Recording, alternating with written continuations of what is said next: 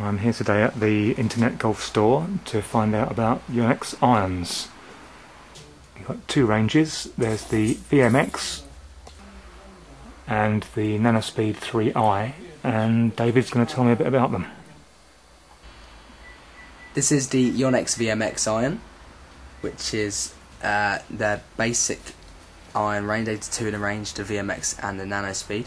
Now this features a mid-sized steel head with an ultra-thin face to provide increased power and forgiveness.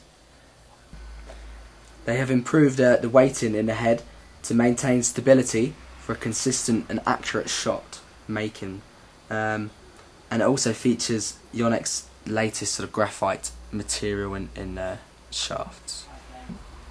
This is the Yonex Nanospeed 3i iron, which is their most premium and their latest iron out, which features a high isometric face, which gives it a larger sweet spot, so it produces more forgiveness for the player.